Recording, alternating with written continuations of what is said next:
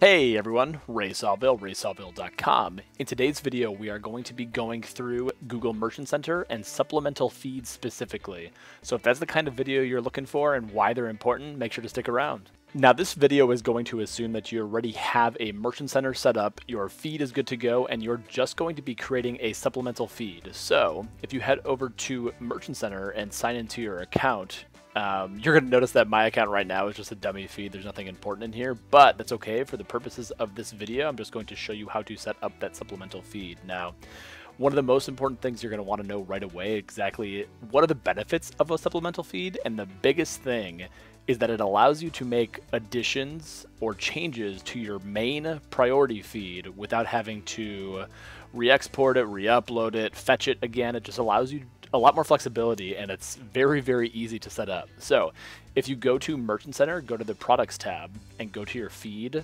you're going to notice that your top feed here, this is going to be your main priority feed, and then in the bottom down here is going to be your supplemental feed. So again, if you click on the supplemental feed, you'll just be able to update this on the fly. I highly recommend the Google Sheets route, because then it's just going to be an Excel type file that you can upload as you would like and change as you would like to update your feed pretty quickly. So I'm going to call this inventory levels, because that may be one thing I may want to do, or maybe I want to do specific brands or other custom labels. The purpose I'm going to use for this video is I'm going to add a custom label to everything. So I'll just call this brand Ray, and it'll be a Google Sheets file.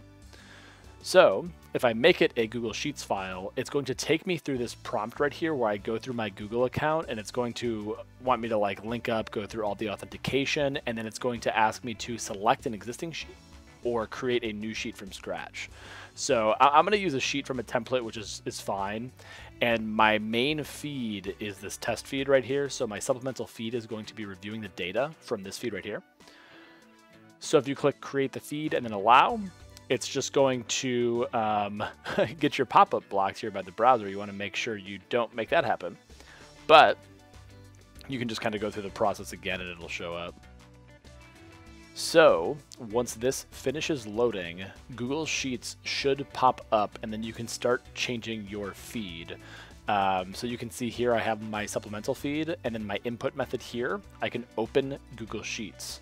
Now, while this is happening, I'm going to do one thing quick here, and I'll have a link down below, but essentially the different priorities that we're going to want to look at and the different fields specifically we're going to want to look at is all this product data specification, because this is how we're going to give Google Sheets all of the data and the column that we need in order to change our feed. So for this supplemental feed here, I'm going to want to reference the ID column.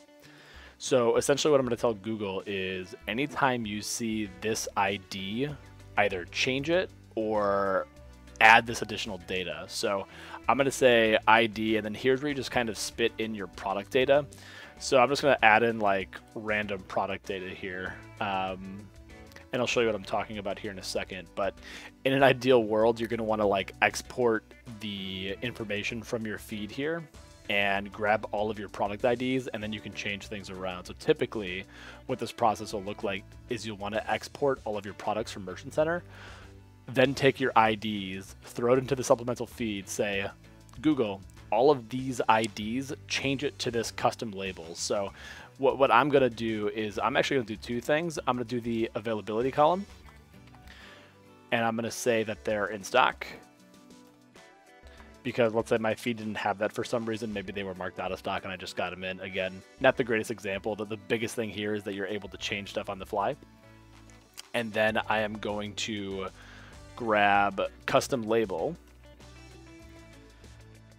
from here, and custom label you can do 0 through 4, and it's really important that you grab the exact type here. You need to make sure you grab the exact naming convention. So I have custom label 0, and I'll just call this this is brand Ray, this is brand Roxo, and then you can just kind of like call it whatever you would like. So like I could be like, this is all the Ray brand, this is all the Roxo brand, this is all the Costco brand. So like now what I'm essentially doing is I'm going through my entire SKU list, through my entire inventory list. I'm saying this item ID is now in stock and append this custom label here. So in my original feed, I may not have had custom label 0.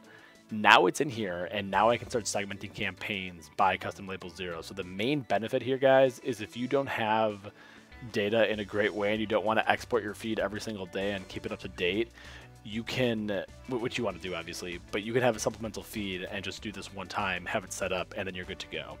So that's one of the huge benefits of this. And the other beautiful thing is, because it's a Google Sheet, you can just update the data here, fetch it inside Merchant Center, and then you're good to go. So now that I have this feed updated and done, I can literally just go into Fetch Now. So let me take you back to where I was here. I'm in Products, Feeds, Brand Raid, the name of my supplemental feed, and now I can fetch this data. And now once I fetch this data, Google will go out, grab it, and then it'll be pushed out to my existing feed, ready to use within 10 minutes to a couple of hours. It'll be pretty quick. So that's about all you have to know. Again, the major use cases here is if you're taking a ton of data and you want to like segment your campaigns in a specific way, and it's not already available in your feed. You want to do custom labels 0 through 4. You want to do availability. You can change literally any product data specification here. So you can add anything to the feed or change it. So really powerful tool here. Highly recommend you use it. If you're looking for more on the shopping side, leave a comment down below. And that's it on the shopping side for supplemental feeds. So if you have any questions, like I said, let me know down below. Also, if you're looking for more digital marketing related content, I would really appreciate it if you subscribed. Only about 2 to 3% of the people that watch my videos are subscribed, which is just crazy because I'm getting so many views, which I'm really thankful for. So if you want more digital marketing related content, make sure to click that subscribe button down below. Until next time, thanks everybody. Bye.